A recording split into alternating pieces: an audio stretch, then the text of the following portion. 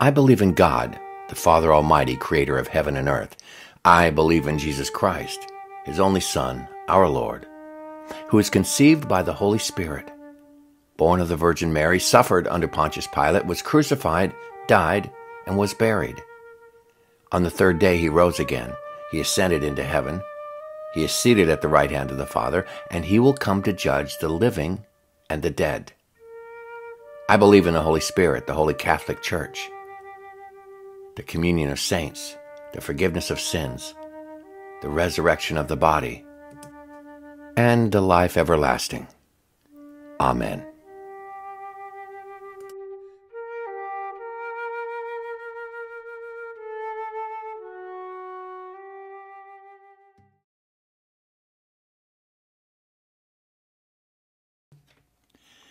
Greetings and salutations in the name of our Lord. I hope you're having a fabulous day. It's my coffee. I'm Paige. Welcome to another episode of Coffee, the Bible, and Paige. I apologize the Facebook live feed didn't work today. Facebook sometimes is kind of persnickety. So we'll just record this and I'll upload it and you'll get this later on today. There was no devotion yesterday because my wife and I have become the proud owners of a new puppy. Miniature poodle. Her name is Lady Madeline Elizabeth Garwood. And I had puppy duty all day yesterday because Glenda had to work. And so I had to stay home and play with a puppy all day long, starting at 6 a.m. Holy mackerel. She's glorious. And if you want to follow us on that story, you can find me on Facebook and there'll be pictures and all that kind of stuff. Anyway, today we're going to continue our story with about Abraham's family, and now we're going to be focusing on Jacob and Esau. And I've always had some curious thoughts about this, and I didn't understand the big deal about the birthright. I didn't understand the big deal about the blessing, and I really didn't understand how Jacob managed to fool his father Isaac and making him think he was Esau. But hey, we'll get into that. Let's get to our story. It's chapter 27, and here we are.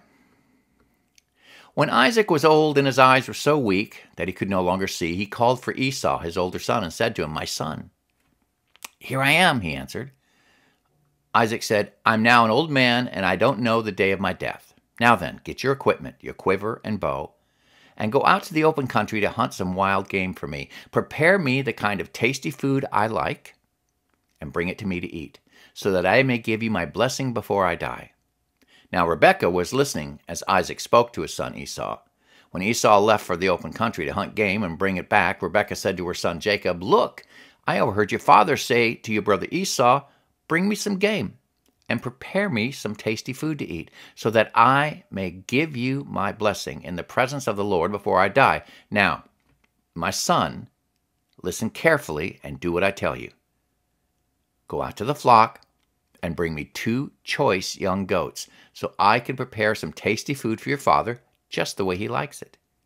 Then take it to your father to eat, so that he may give you his blessing before he dies." Now, there's division in this household because Isaac prefers Esau, and his wife Rebekah prefers Jacob. This isn't a perfect family. This is not your beaver cleaver, leave it to beaver type family.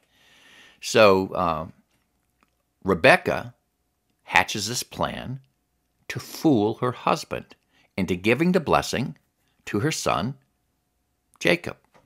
Now I'm always curious why, and we'll get into what the difference between the birthright and the blessing is here in a minute. But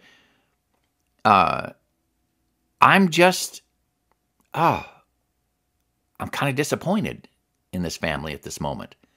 The mother is playing a game against her husband. Jacob said to Rebekah's mother, "But my brother Esau, he's a hairy man, while I have smooth skin. What if my father touches me? I would appear to be tricking him and would bring down a curse on myself rather than a blessing." His mother said to him, "My son, let the curse fall on me. Just do what I say. Go and get them for me." She's willing to be cursed by her husband. The divisions in this family are pretty deep, it looks like. So he went and got them and brought them to his mother, and she prepared some tasty food just the way his father liked it. Then Rebekah took the best clothes of Esau, her older son, which she had in the house, and put them on her younger son Jacob. She also covered his hands and the smooth part of his neck with the goat skins. Then she handed it to her son Jacob the tasty food and the bread she had made. He went to his father and said, "My father." "Yes, my son," he answered. "Who is it?" Jacob said to his father, now Jacob's in. He's all in now. He says, "I am Esau, your firstborn. I've done as you told me. Please sit up and eat some of my game so that you may give me your blessing." Isaac asked his son, "How did you find it so quickly, my son?" "The Lord your God gave me success," he replied. This is pretty telling to me. He didn't say the Lord my God. He didn't say the Lord our God. He said the Lord your God gave me success. So I'm thinking neither Jacob nor Esau have bought in to their parents' faith at this point. Then Isaac said to Jacob, "Come near so I can touch you, my son, to know whether you really are my son Esau or not." So Jacob went close to his father Isaac, who touched him and said, "The voice is the voice of Jacob, but the hands are the hands of Esau." And yet he's still fooled. He did not recognize him, for his hands were hairy like those of his brother Esau, so he proceeded to bless him. "Are you really my son Esau?" he asked. "I am," he replied. Then he said, "My son, bring me some of your game to eat, so that I may give you my blessing." Jacob brought it to him, and he ate, and he brought some wine, and he drank. Then his father Isaac said to him, "Come here, my son, and kiss me." So he went to him, and he kissed him. And when Isaac caught the smell of his clothes, he blessed him and said, "Ah, the smell of my son is like the smell of a field that the Lord has blessed." You can see his fondness for Esau in this blessing. He thinks it's Esau he's blessing.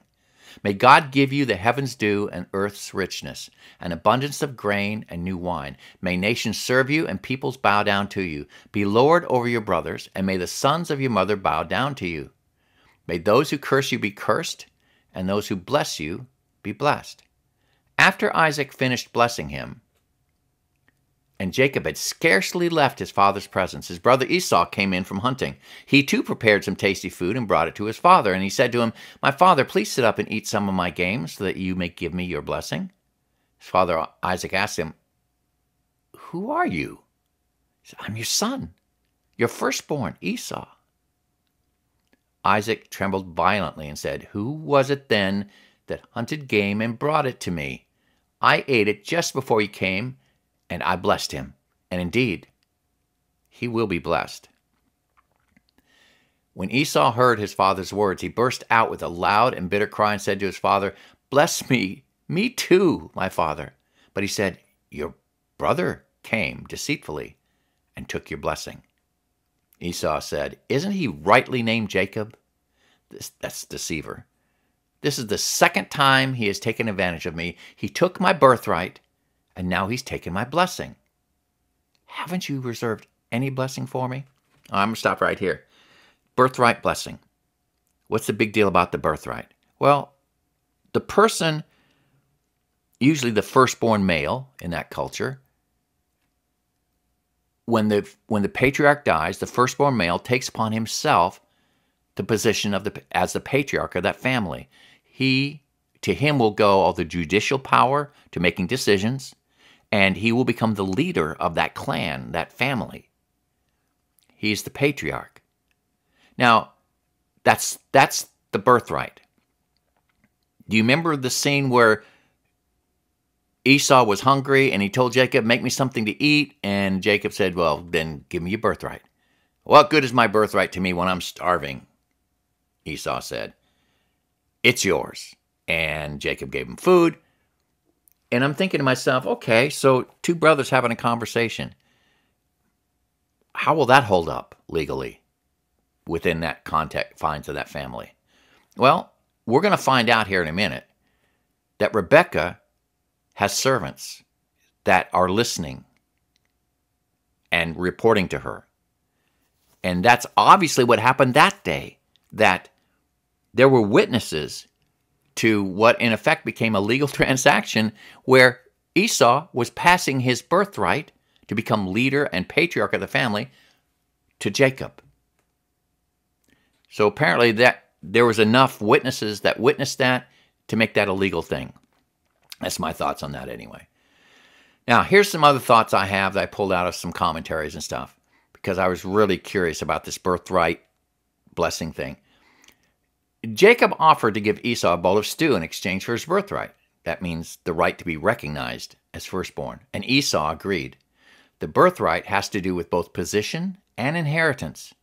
By birthright, the firstborn son inherited the leadership of the family and the judicial authority of his family. That's a big deal about the birthright. While a birthright belonged to the firstborn son, unless it was apparently sold or given away, anyone could receive a blessing. In the time of the patriarchs, these blessings acted as a last will and testament and were highly prized as a means of revealing God's will.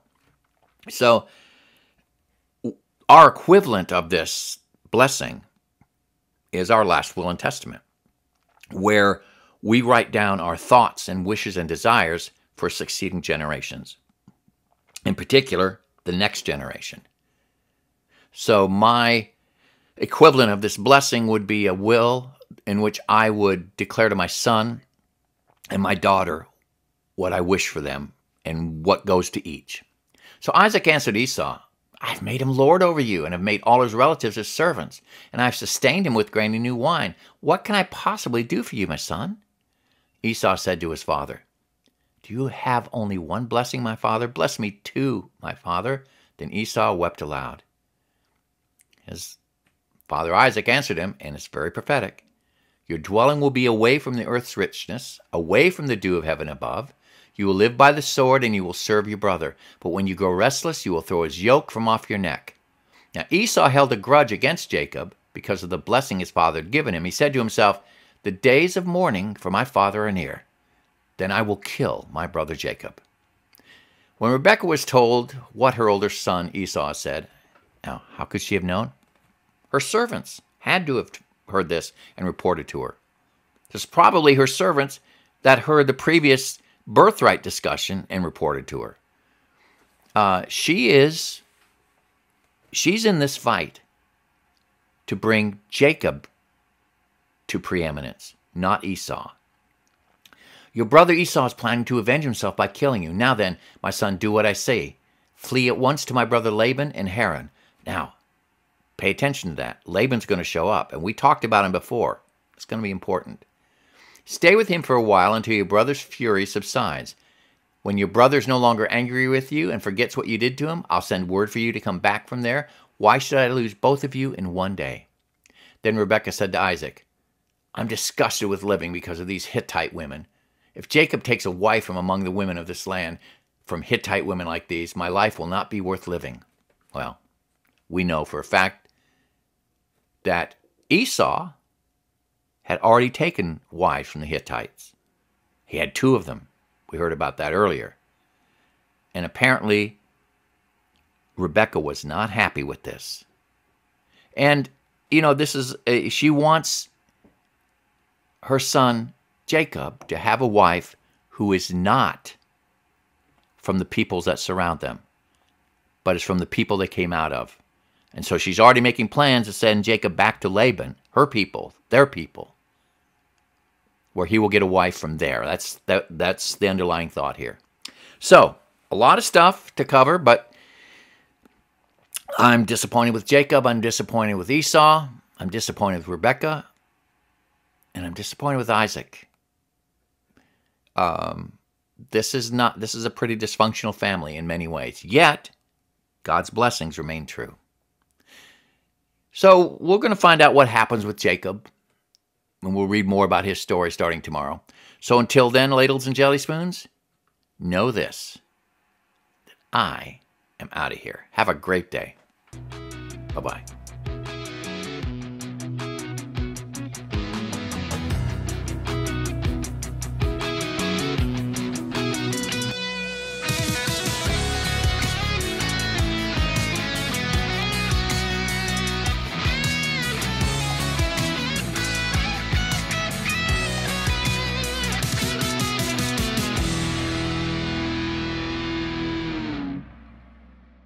God's thoughts are not our thoughts. Neither should my thoughts be your thoughts. You need to think for yourself.